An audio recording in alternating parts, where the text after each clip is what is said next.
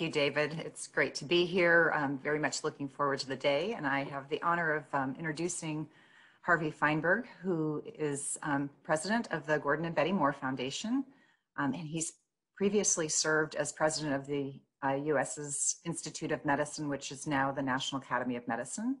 He was the provost at Harvard University and also served as dean at Harvard Chan School of Public Health.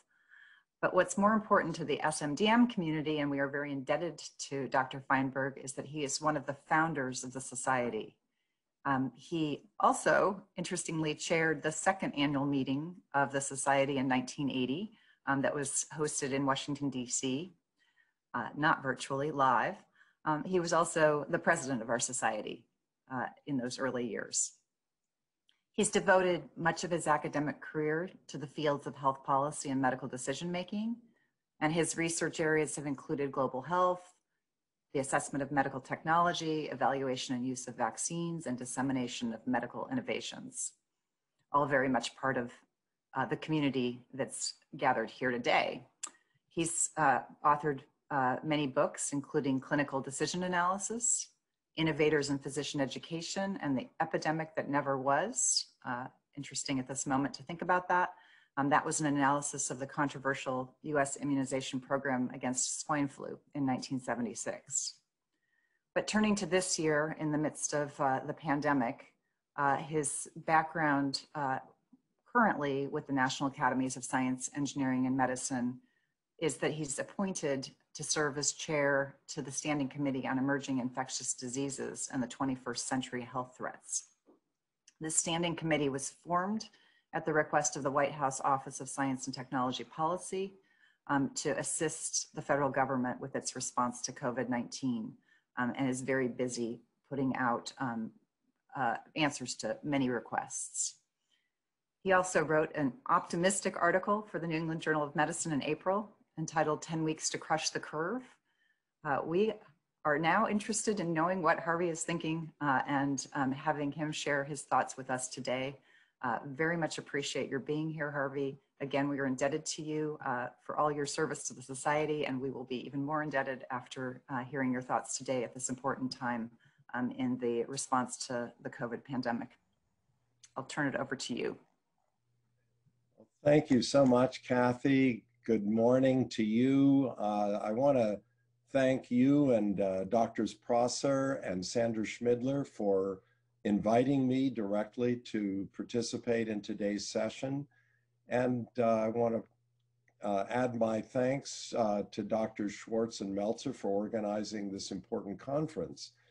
The theme for my opening comments this morning is decision-making in a global pandemic. Modeling matters. When I thought about this topic, it brought to mind an experience when I was a medical intern working in the emergency room. And one night, in the middle of the night, writing up a patient I had just admitted in the ER, there was a surgical resident sitting across from me in the residence room, also writing notes for a patient that he had just admitted. At one point, he looked up at me and he said, "I've just had a revelation." And sort of sleepily, I glanced up and said, "What's that?" He said, "Do you realize every single person on the planet is either op, pre-op, or post-op?"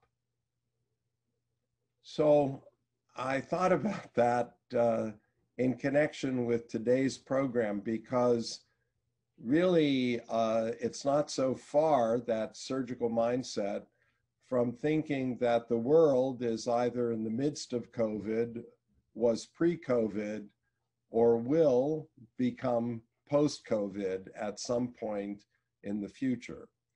Today, in October of 2020, many more than 10 weeks after I wrote the article that Kathy alluded to, we are squarely in the midst of the COVID pandemic, definitely in the time of COVID. This pandemic, in a way, is both a surprise and utterly anticipatable. Emerging infections as a class have been recurring for decades that we have recorded. And just in the space of the last 20 years, we had SARS the first, we had MERS a decade later, both coronaviruses. We had the 2009 H1N1 influenza pandemic, we had Zika, we had Ebola, and now, of course, we have SARS-CoV-2 and COVID. What characterizes all of these is that they are zoonotic transmissions. They emerge into the human population from animals. Most of the time, zoonoses do not transmit efficiently from one human to another. Many of us will recall the avian flu scare in early part of this century.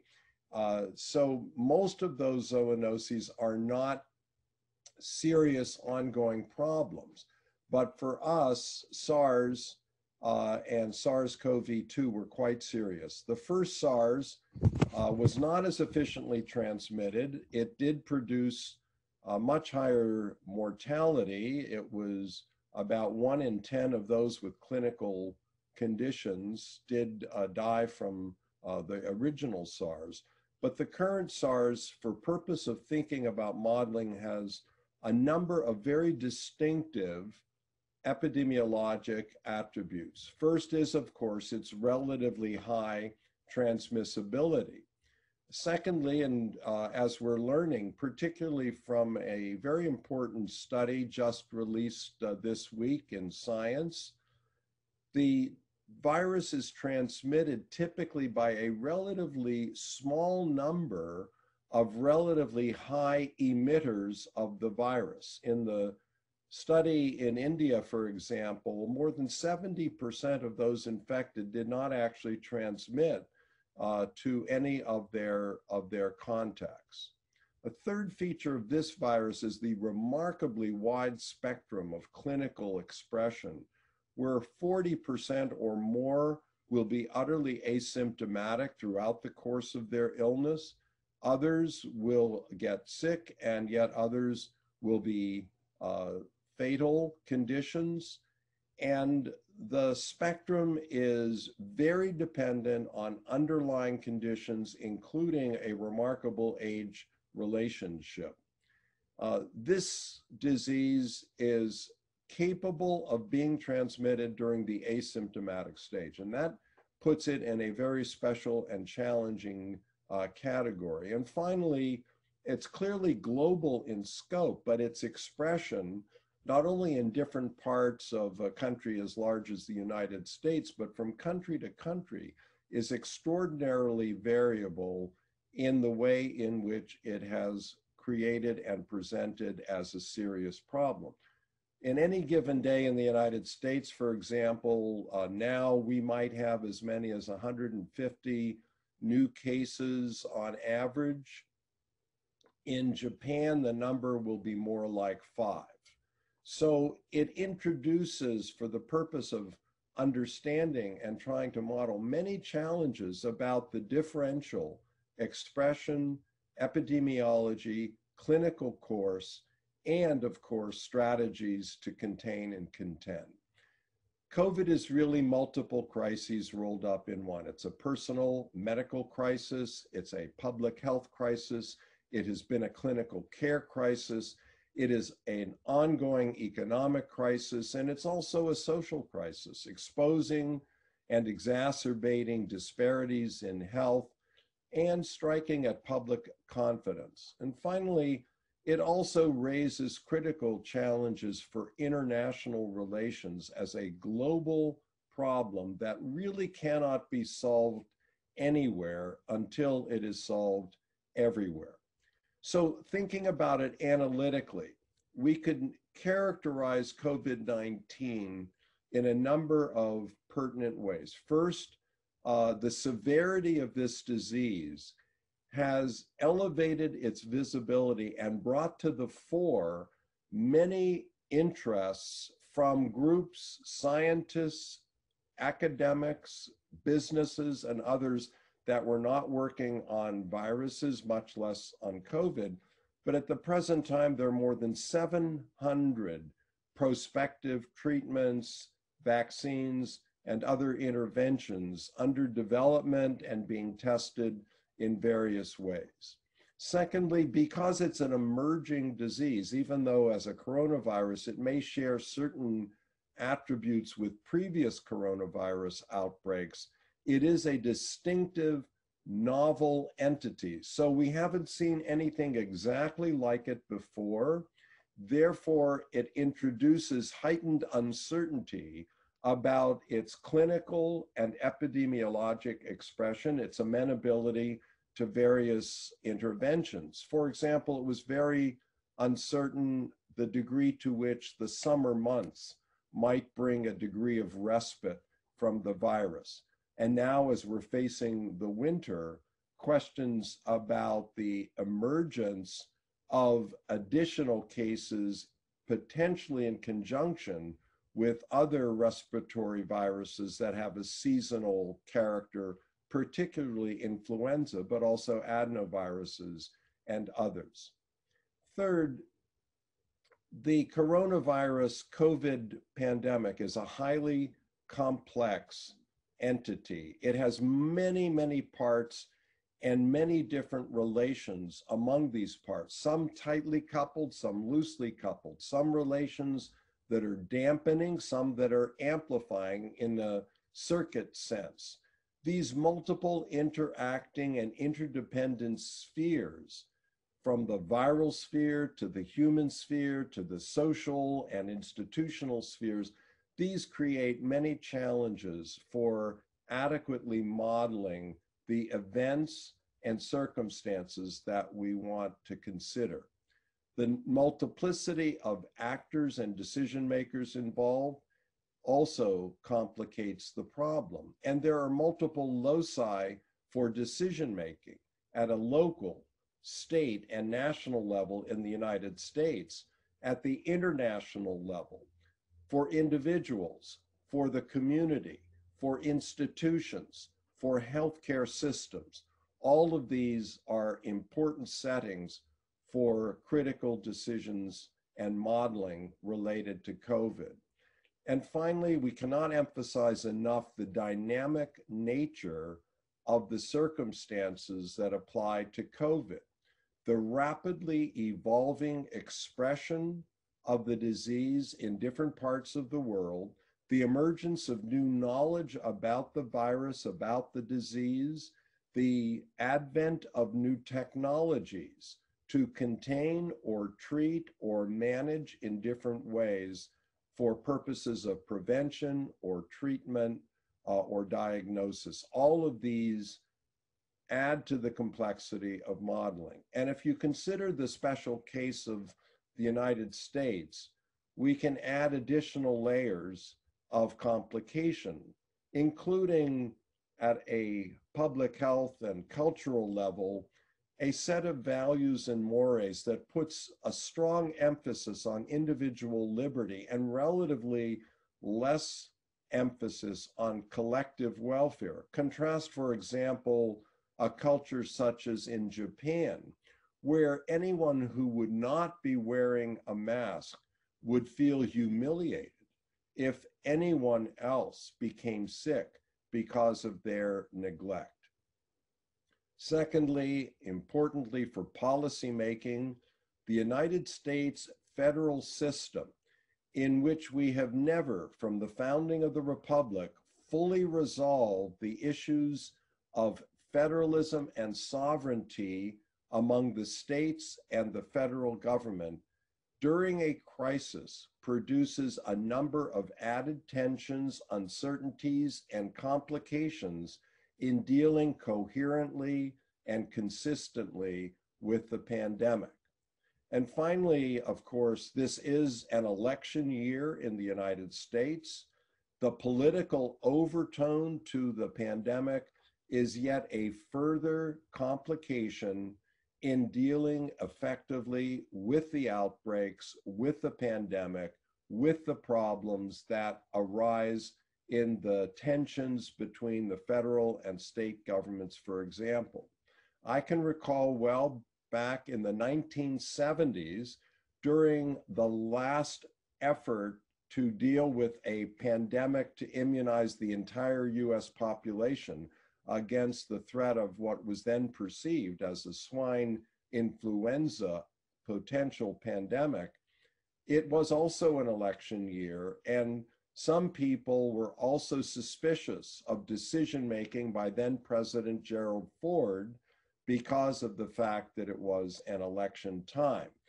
But that is nothing compared to the experience that we are facing today. Modeling as an approach to coping with a pandemic from an analytic, systematic point of view offers a number of advantages when trying to come to grips with a situation that is as urgent, complex, dynamic, multifaceted, and fraught as COVID-19. Let me just mention 5 critical features of modeling.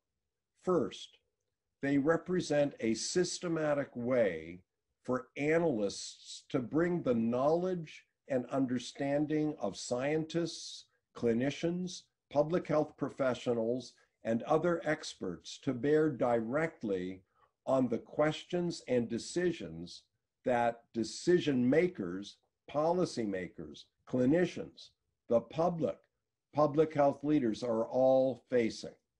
Secondly, modeling can be a basis for assessment that provides a ready means of communication and understanding across analytic and policymaking spheres. It's a tool that fits in a much larger context of the relations between experts and policymakers, science, and government officials, a much larger topic, but modeling is a critical tool in that relationship. Third, modeling in a complex situation, such as the COVID-19 pandemic, is a way to systematically characterize all the relevant elements and relationships that determine the course of events in the real world. Fourth, models allow an analyst and a decision maker to focus on any one key part of the problem without losing sight of the whole and without missing out on the key interdependencies that will affect the decision. And finally, properly constructed, models enable an analyst and a decision maker to incorporate dynamic elements as new understanding, new scientific discovery, new knowledge, new technologies, new strategies all emerge. In other words, modeling can be a very flexible tool to provide a sophisticated approach to comparing and choosing. Now, COVID has raised and continues to raise, as David alluded, a plethora of questions and challenges that are amenable to modeling. Just to indicate a few, the fundamental tracking and projecting the course of the pandemic, gauging the impact of the variety of possible combinations of public health interventions and other practices to contain the virus, trying to trace the relations among economic consequences and medical public health consequences, the dual crises of this pandemic. Thinking about optimal strategies that would apply to individual patients, apply to a community at risk, apply to a particular work site or school setting, all relevant. Examining the special role of social inequities and the differential burden of disease on different parts of the population. Projecting for this winter and beyond the combined effects of the COVID pandemic with the possible overlay of influenza adenovirus, and other winter respiratory viruses. And very importantly, thinking through the optimal sequencing stratification of vaccine candidates. Once a vaccine becomes available, that sequencing and application in a smart way can make a huge difference in the rate of spread and capacity to cope with the pandemic. For all of these challenging reasons, for all of the advantages that modeling brings, we're part of the thinking at the Gordon and Betty Moore Foundation when we chose to sponsor a series of COVID modeling efforts, a number of which will serve as a backdrop for your discussions through the course of the day. As a general observation, modeling serves one of three overarching purposes. First, it can be descriptive, primarily a way to express what the situation is, highlighting key aspects, particularly in the course of tracking and monitoring. Secondly, a model can be predictive. A model would estimate future variables of interest, outcomes that we care about, whether it's hospitalizations, deaths, numbers of cases, numbers who become immune, all based on the relevant inputs and predicated relationships. And third, and most importantly for us in the Society of Medical Decision Making, models provide decision support. They can be used to compare different choice scenarios in terms of the projected effects and their bearing on the desired outcomes. In practice, many models actually combine elements of the descriptive, the predictive, and the decision support. I'd like to just briefly identify 8 dimensions of modeling that may be useful to keep in mind through the course of the day of thinking and discussing the various models and how they apply, what their advantages and potential limitations are. I group these under the categories of structure, purpose, outcomes, methods, data, uncertainty, updatability, and reproducibility. These 8 attributes relate to the usefulness, the clarity, the relevance, the timeliness, and the reliability of models as aids to decision making. Just a word on each. Structure. Every model is a simplification. It entails choices about what to include and what to omit. Underlying assumptions are always key. Are they exposed? Did the modeler incorporate key components in a sensible way? Are any essential pieces for the purpose of that model left out? And is there a good balance between comprehensiveness and comprehensibility? In other words, is it sufficiently complete and still understandable? Secondly, purpose, the suitability and clarity of the purpose. Is the purpose of the model clear? Is it well laid out? Does it serve the intended role for aid in decision making? Third, outcomes. Did the modeler choose the outcomes of greatest interest and relevance to the decision maker? Fourth, on methods, are the choices of methods and modeling technique well suited to the purpose and the circumstances? And has the modeling exercise itself technically been executed proficiently? Data. Have the most appropriate, accurate, current data been incorporated into the model? Coping with uncertainty. Have the uncertainties, both in the assumptions and in the data, as well as in the relationships, been specified?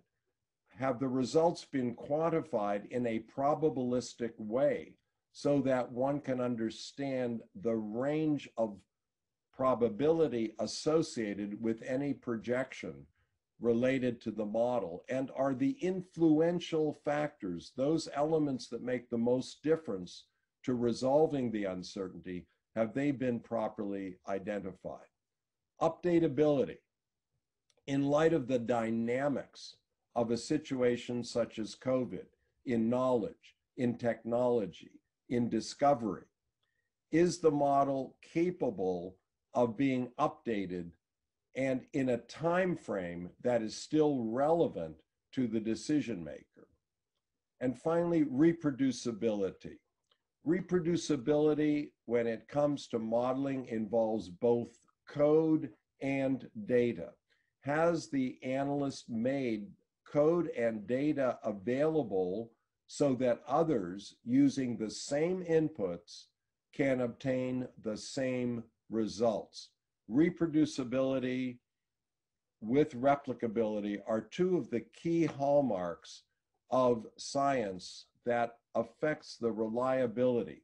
All of these elements, these 8 elements, contribute to the usefulness, the clarity, the relevance, the timeliness, and the reliability of the modeling exercise.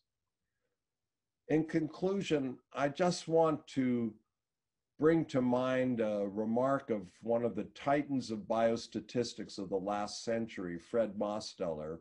Professor Mosteller once observed, "It is easy to lie with statistics. It is even easier to lie without them." And in that spirit, I think we might say it is easy to make mistakes based on models. It is even easier to make mistakes without them. Our hope is that the models that you and many others are crafting will contribute to deeper understanding, new insights, and better choices in the time of COVID. And looking beyond to the post-COVID era, we can hope that the spirit of scientific collaboration, open exchange, and cooperation amongst all of the analytic community and the scientific community can be sustained in a way that helps us solve not just future pandemics, but future challenges for health and for society. Thank you so much for the privilege of being with you this morning. I wish you wonderful discussions through the course of the day and look forward especially to keeping in touch with the modeling successes that emerge from your work today and beyond. Thank you very much. I am going to start with the first question, if that's okay, as those questions begin. I'm really curious what your thoughts are as an ongoing leader, but you know, with a history of having led the National Academy of Medicine, or at the time Institute of Medicine, about the role that the science establishment can play in influencing policy. And I'm curious in particular if you have any reflections about lessons for the future for the American science establishment in influencing policy. And also, given the international membership of the society, observations about how science has interacted with government in other nations and what lessons there might be for countries around the world from this. Well, thank you for a really important question. The relation of science to policymakers is a matter literally of life and death in a case of COVID. And so it's a two-way street. A policymaker has to be prepared and able to take advantage of the best science. And scientists, for their part, have to be prepared to present the information in a way that is understandable and usable. I would stress two key features. The first is humility. The problem of overconfidence based on meager data has dogged the relations between science and policymakers in emerging infections, infectious disease, in health broadly, and frankly, in many other spheres as well. being mindful of our own limitations of what is known and knowable at a moment in time, and being able to take account of the appropriate spectrum of responsible and informed science. This is really a key starting point, a key feature. And the second point I would emphasize is communication and communication skills. Very importantly, particularly in dealing with a complex situation and conveying critical messages to a public and to a policy-making community, remember that what convinces you about evidence and your ability to cope with uncertainty and your ability to manage in a way that balances simultaneously many relevant considerations may not be attributes of the lay public. And we, are very fond of training ourselves to focus on the science, focus on the data, focus on the evidence. And we believe that the plural of anecdote is not evidence. At the same time, when communicating, conveying clearly the state of science, we have to be able to speak in terms that resonate and have real meaning to the listener without distortion. And that is a very difficult balancing act to convey. How to convey honestly and accurately in an undistorted way that is still understandable. So humility and communication, David, those are 2 points in the relationship from the scientific side that I would emphasize. I think those are wonderful answers. And interestingly, the very top question in the chat right now resonates with this and gives me a chance to build on it. The question, which is from Heather Gold, is how do we best explain uncertainty in models to lay folks? How do we explain changing scientific evidence, that is science that isn't static, with such suspicion of science and ideas for how to engage and help lay people understand? How do we do that? And then I'll add to that, I think one of the challenges of this is that oftentimes you don't have the degree of confidence that people want. So what they want you to say isn't what you feel you can scientifically say. And so there's an added tension there. That's so true. Both an excellent question from Heather and David. Your point at the conclusion are really challenging parts of this. One reason humility is so important is that it also conditions the degree to which you emphasize with what level of confidence the beliefs as they are available today and not beyond those beliefs. John Maynard Keynes, the economist, the famous economist, was accused by a critic of being inconsistent and now espousing recommendations and policies that contradicted his previous views. And his reply was, "When the facts change, I change my mind. What, sir, do you do?" And so scientists have to be prepared to say, yes, we learn as we go. It does mean that, again, being able to express that degree of uncertainty, to put it in terms that people understand. For example, many people have become familiar with predictions about the weather. And they understand that when they're told there's a 60% chance of rain, it doesn't mean it's going to rain that day. And so sometimes if you can connect your messaging of uncertainty to a more familiar arena in the mind of the individual so they can frame it in that context, as long as it's not distorting of your message, that can be one trick in a way to try to convey that uncertainty in an understandable and useful way. Great, great. So our current top question is from Anton Avanitsa. Apologies for pronunciation. And the question is, How do we encourage more foundations like Moore to invest in modeling projects beyond COVID-19 models?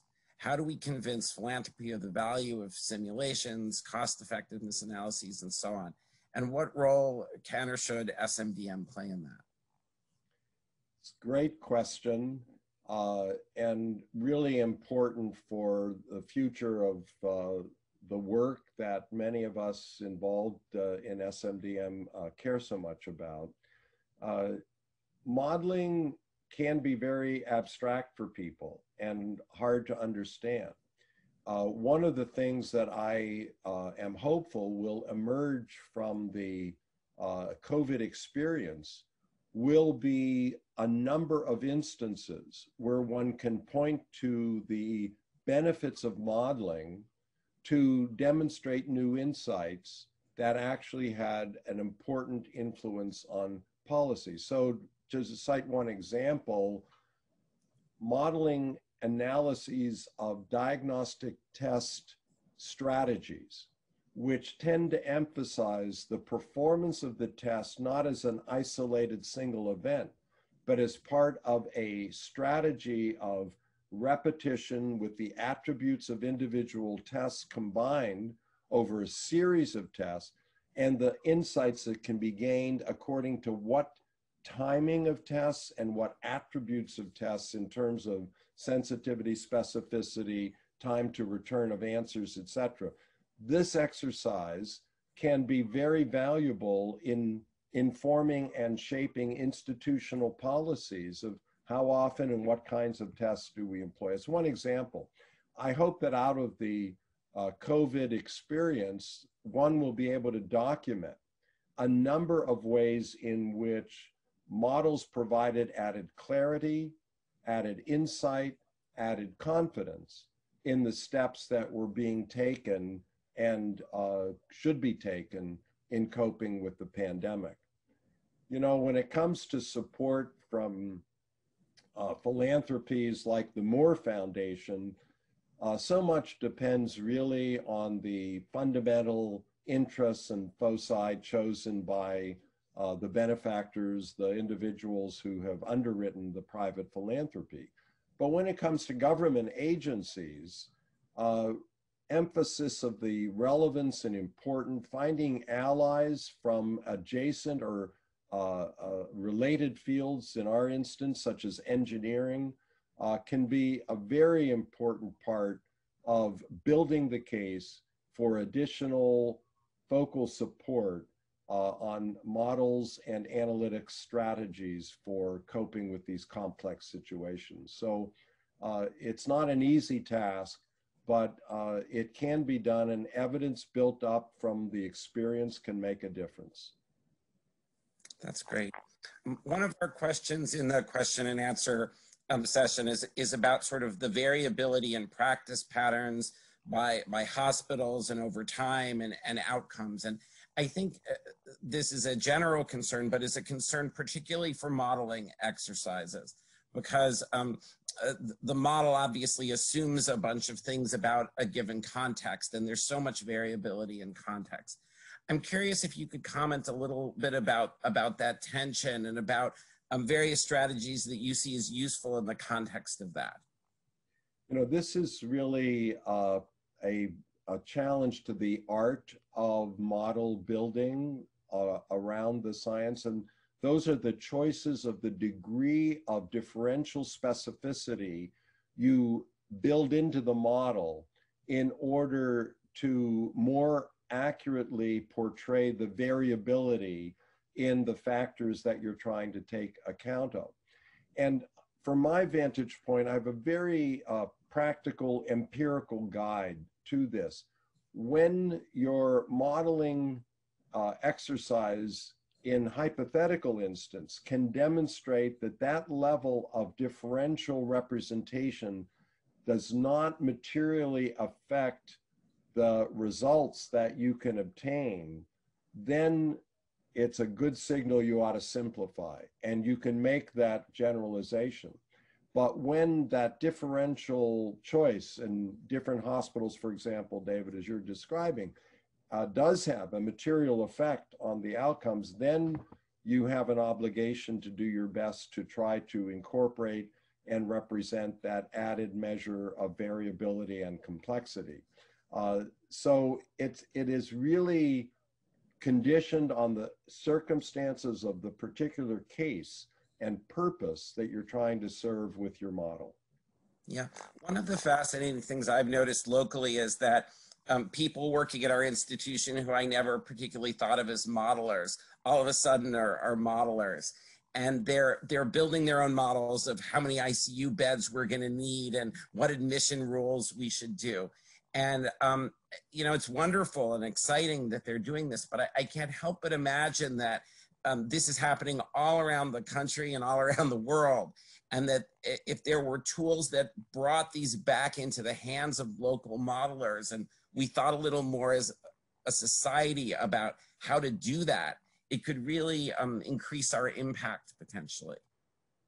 That's a really interesting observation, David. You know, on the one hand, you do want 1,000 flowers to bloom. You want people to use systematic, organized approaches in thinking through the choices and options that they are able to consider. But you raise a really interesting and I think potentially quite telling idea of whether, in a sense, some effort to codify, embrace, and prioritize among questions where modeling could be applied, if that could be more successful as a group exchange and a set of discussions among those with modeling expertise, as well as those with the problems that need to be modeled, could not give us a better sense of prioritization.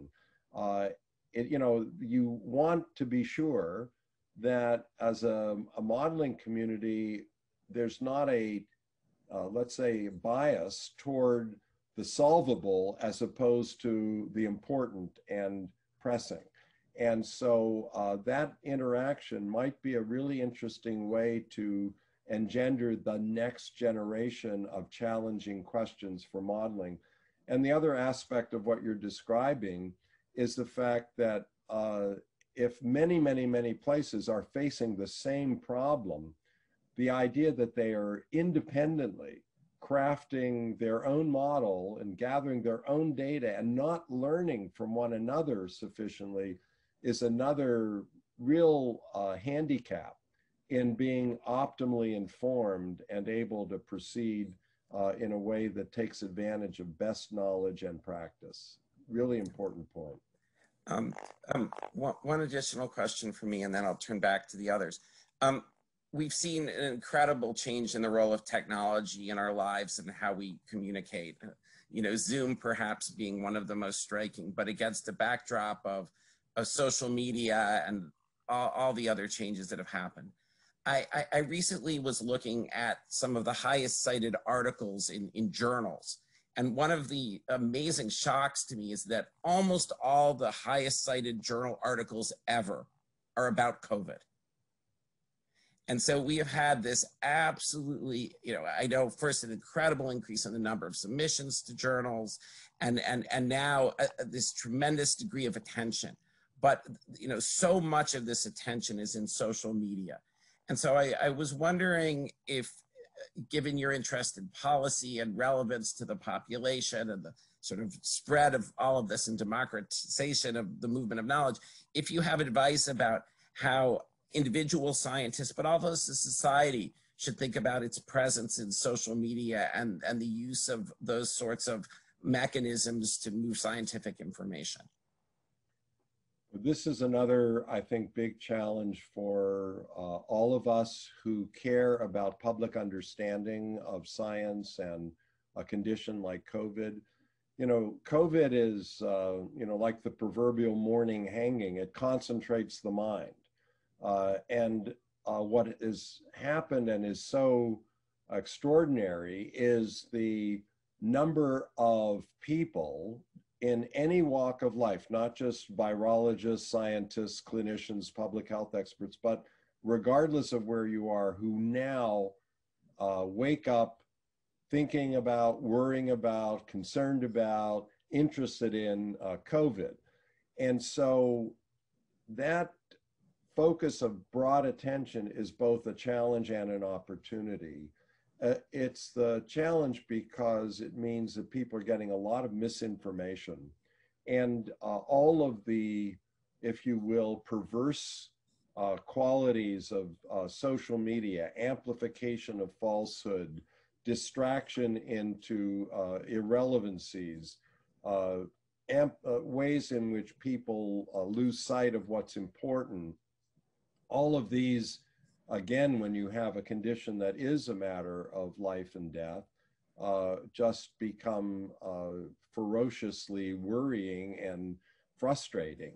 At the same time, this level of attention means that the scientific community, speaking responsibly, consistently, coherently, can really make a very important difference to the segment of the public and the policymakers who are prepared to hear and to absorb the fundamental scientific messages. So in addition, perhaps to the ideas about humility and communication that we talked about earlier, the idea of being consistent, flexible, taking advantage of the full array of vehicles to reach the public, which today fundamentally has to embrace the social media. These are important tools for those of us, again, who care about public understanding, need to take up and to master. Great, thank you. We have about 5 minutes more left in the session, and there's one question here, and there may be a moment for one or two more depending on what comes in. So this question is from Laura Scher, reads, you mentioned reproducibility and replicability as two of the key features of science.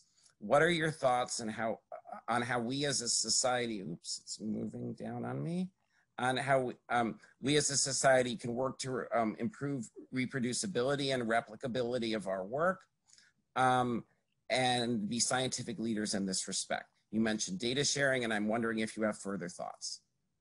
Well, thank you very much, David. I would like to recommend a report from the National Academies.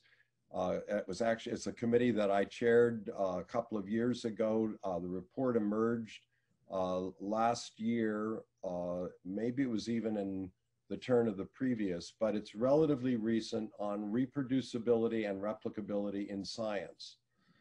This report goes through some detail about the challenges and opportunities for reproducibility and replicability. In terms of that work, the idea of reproducibility, as I've been describing, is working from the same data and methods to reproduce the results that previously were put forward by the original analyst. Replicability refers more to the idea of repeating an experiment, perhaps in a different population, to test whether the fundamental conclusions are replicated in a second study with a different set of data, different participants, and so on.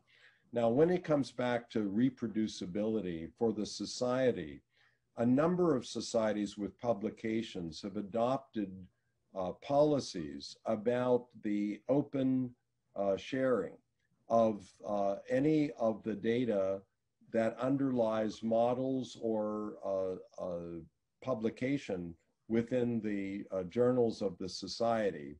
And this is one tool that is proving to be effective. There's a society in political science even that actually insists that before publication, and as you know, in political science, many complicated models are put forward of projection and so on, but it insists that the actual code be available and they redo the study with an independent body to ensure that the original results are reproducible. They could be wrong, of course, but they have to be reproducible by the model code and data of the original paper. Now that's a rather extreme but very telling case of the extent to which open science and reproducibility as well as replicability have become more and more salient to thinking about progress across science, and certainly when it comes to policy relevant fields in medical decision making and public health policy making. Wonderful. And we have just 2 minutes, but there's one question that feels compelling, particularly in this time, to respond to. It's from Nagin Hajzdadeh, and it is, could you speak about how to incorporate the influence of racism, perhaps the more important term as opposed to race, on outcomes? And I guess the even more general statement is behaviors in models, and particularly behaviors that maybe that are certainly problematic.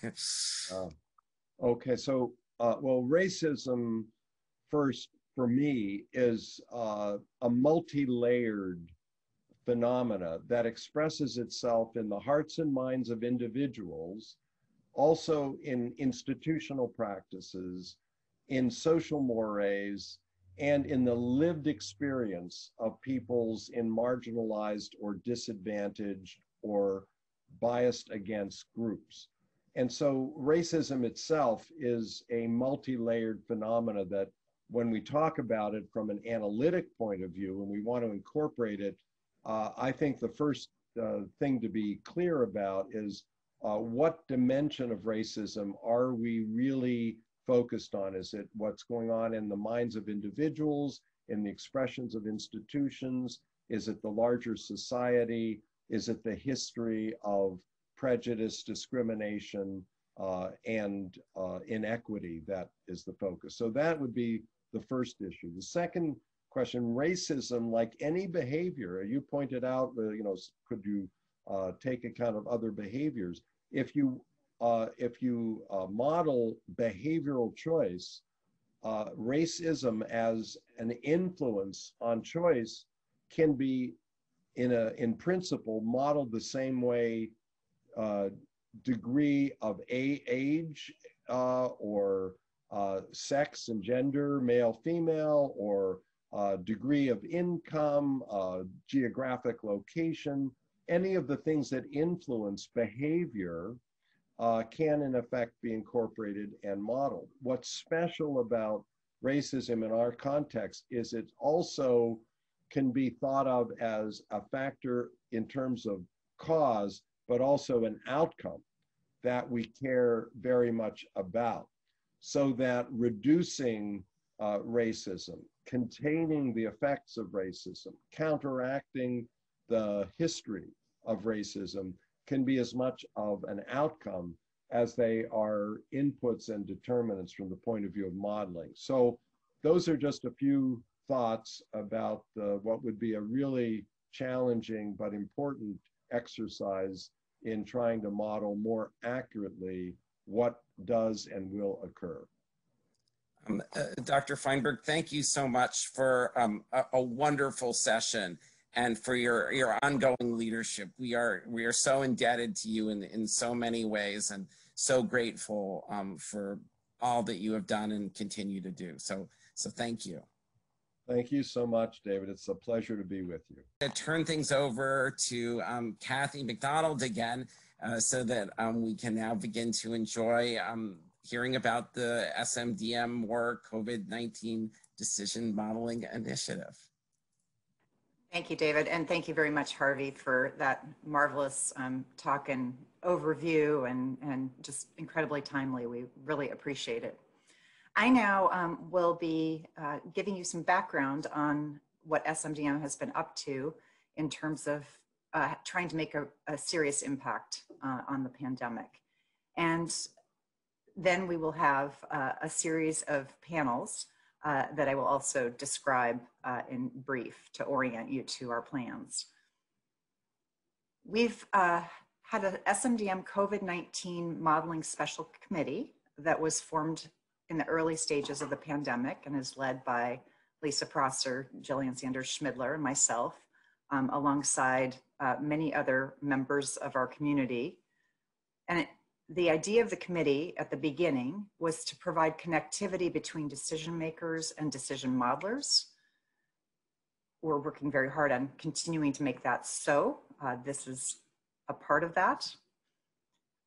After the committee was formed, we began discussions with the Moore Foundation and with their vision and our work and the work of many, we were able to partner to receive some support to develop a program in which we could offer grants, do a competitive process to offer grants to do work on the COVID-19 challenge, bringing people from our community and beyond into the work of forming an effort to have sophisticated models, ones that would face the important problems, not just be the easily solvable problems.